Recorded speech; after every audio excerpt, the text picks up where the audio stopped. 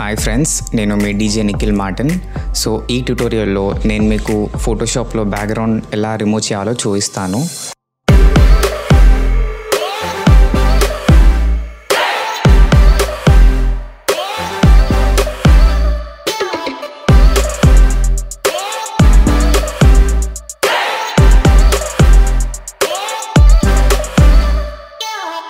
So first మనం ఒక pick insert చేసుకుందాం ఫ్రెండ్స్. సో నేను మీకు ఈ ఇమేజెస్ లింక్స్ డౌన్లోడ్ చేసుకోవడానికి డిస్క్రిప్షన్లో ఇచ్చేస్తాను. So first layer name ఇచ్చుకుందాం friends. Control+ అని ప్రెస్ చేస్తే ఫ్రెండ్స్ మీకు జూమ్ అవుతుంది ఇమేజ్. లెఫ్ట్ సైడ్లో పెన్ టూల్ తీసుకోండి ఫ్రెండ్స్. పెన్ టూల్ ఎందుకంటే ఫ్రెండ్స్ ఈజీ అవుతుంది, మనం చిన్న చిన్న డీటెయిల్స్ కూడా సెలెక్ట్ చేసుకోవచ్చు. సో మనం ఈ పెన్ టూల్ యూజ్ చేసుకున్నప్పుడు ఓపిక చాలా ఉండాలి ఫ్రెండ్స్, ఎందుకంటే చిన్న చిన్న డీటెయిల్స్ కూడా మనం సెలెక్ట్ చేసుకుంటే మనకు అవుట్పుట్ బాగా వస్తుంది. సో ఇది కొంచెం టైం తీసుకుంటుంది ఫ్రెండ్స్. సో నేను ఫాస్ట్ ఫార్వర్డ్ చేస్తాను.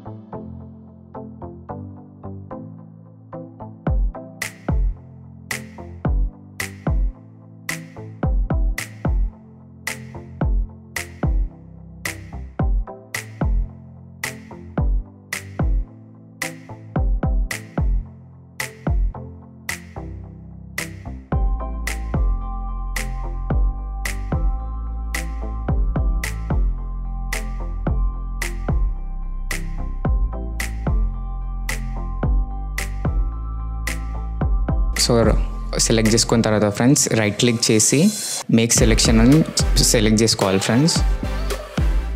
సో తర్వాత ఇక్కడ మనం లెఫ్ట్ సైడ్లో పాలిగనల్ లాసో టూల్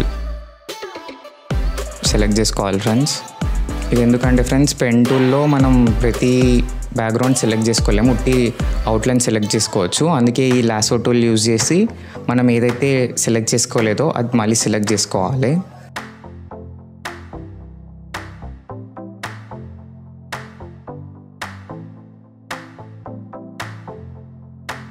సో మీరు డబుల్ క్లిక్ చేస్తే దానికంతటా అది సెలెక్ట్ అయిపోతుంది ఫ్రెండ్స్.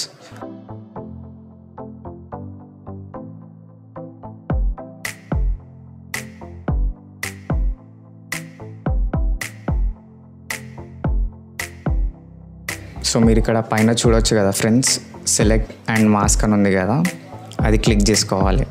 మీకు ఇలా కొన్ని ఆప్షన్స్ వస్తుంది ఫ్రెండ్స్. సో ఇప్పుడు నాది ఏంటంటే ఫ్రెండ్స్ ఫోటోషాప్ CC 2019 వర్జన్. మీరు ఈ మెథడ్ దేంట్లో అయినా ట్రై చేయవచ్చు.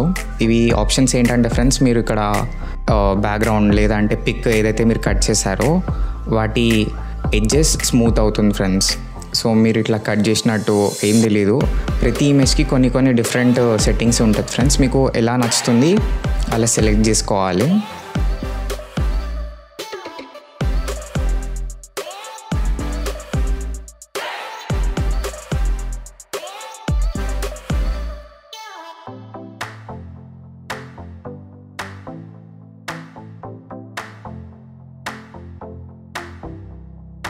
సెలెక్ట్ చేసుకున్న తర్వాత ఫ్రెండ్స్ మనకి ఈ ఇమేజ్ ఇక్కడ అవుట్పుట్ టు న్యూ లేయర్ అని సెలెక్ట్ చేసుకోవాలి ఫ్రెండ్స్. ఇది మర్చిపోకూడదు, చేసుకుంటే మనకు ఆటోమేటిక్గా ఆ ఇమేజ్ ఇట్లా కట్ అయిపోయి వచ్చేస్తుంది.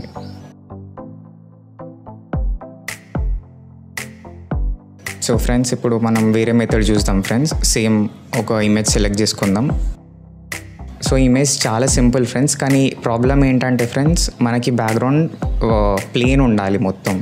సో లెఫ్ట్ సైడ్లో మ్యాజిక్ ఎరేజర్ టూల్ తీసుకొని జస్ట్ బ్యాక్గ్రౌండ్ ఏదైతే తీసేయాలని ఉందో దాని మీద క్లిక్ చేయాలి ఫ్రెండ్స్, అంతే.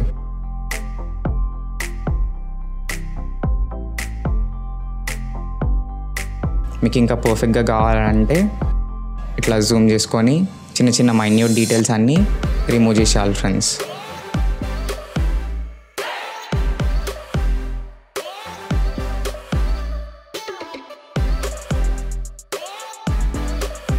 సో ఇప్పుడు మనం దీనికి బ్యాక్గ్రౌండ్ యాడ్ చేస్తాం ఫ్రెండ్స్. పెయింట్ బ్రష్ లేదంటే పెయింట్ బకెట్ ఏదైనా సెలెక్ట్ చేసుకొని కలర్ సెలెక్ట్ చేసుకోవాలి.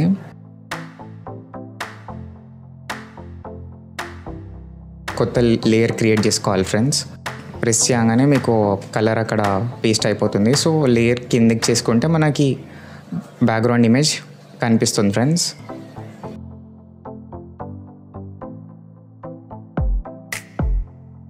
సో దీనికి టెక్స్ట్ కూడా యాడ్ చేయవచ్చు మనము.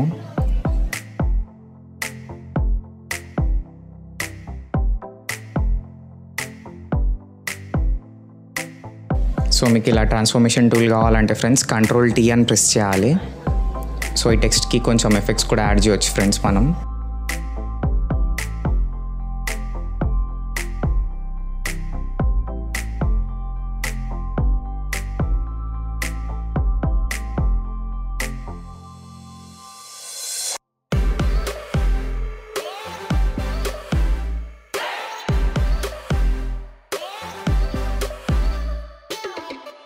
సో ఫ్రెండ్స్ ఈ ఇమేజ్ సేవ్ చేసుకోవాలంటే ఫ్రెండ్స్ CTRL-S ప్రెస్ చేయాలి. మీకు ఇలా డైలాగ్ బాక్స్ ఓపెన్ అవుతుంది. సో ఇక్కడ ఆప్షన్స్ ఉంది కదా ఫ్రెండ్స్, JPEG ఫైల్లో సెలెక్ట్ చేసుకోవాలి, ఫార్మాట్లో సెలెక్ట్ చేసుకోవాలి. సో ఒకవేళ మీకు ఈ PNG ఫార్మాట్ సెలెక్ట్ చేసుకోవాలంటే ఫ్రెండ్స్ సేమ్ CTRL-S ప్రెస్ చేసి PNG ఫార్మాట్లో సేవ్ చేసుకోవాలి. ఈ PNG ఫార్మాట్ ఎందుకు యూజ్ అంటే ఫ్రెండ్స్ మీరు ఈ ఇమేజ్ని వేరే ఇమేజ్లో కూడా మీరు యూజ్ చేయొచ్చు. అంటే వేరే బ్యాక్గ్రౌండ్ పెట్టి లేదంటే ఎడిట్ చేయడానికి. సో నేను మీకు చూపిస్తాను చూడండి. జస్ట్ మీరు డ్రాగ్ అండ్ డ్రాప్ చేస్తే ఆ బ్యాక్గ్రౌండ్ ఇమేజ్కి సెట్ అయిపోతుంది ఇమేజ్. సో బ్యాక్గ్రౌండ్ ఏం లేదు కదా ఫ్రెండ్స్ ఇప్పుడు. సో దీన్ని డ్రాగ్ అండ్ డ్రాప్ చేయాలి.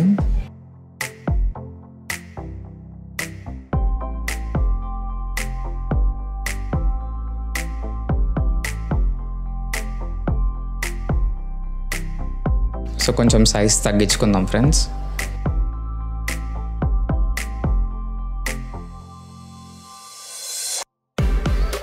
సో ఇది ఫ్రెండ్స్ మన ట్యుటోరియల్. మీకు నచ్చినట్లయితే లైక్ చేయండి. ఇంకా ఫోటోషాప్లో ఏమైనా కొత్తగా నేర్చుకోవాలని ఉంటే ఏమైనా డౌట్స్ ఉంటే కమెంట్ సెక్షన్లో అడగండి, నేను రిప్లై చేయడానికి ట్రై చేస్తాను. ఇంకా వీలైనంత ఇంట్లోనే ఉండండి ఫ్రెండ్స్, బయటికి వెళ్ళకండి. మన సైడ్ నుంచి మనం కూడా గవర్నమెంట్కి సపోర్ట్ చేద్దాం. Thank you friends.